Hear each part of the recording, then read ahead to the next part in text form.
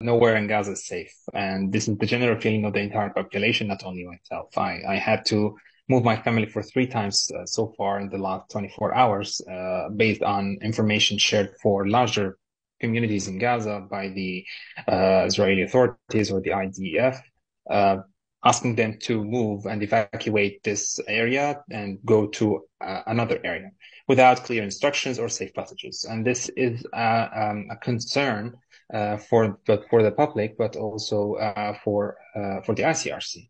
The lack of clear instructions and safe passages could lead to more devastation or civilian loss, especially when we are witnessing an intensified, round of escalation or and airstrikes.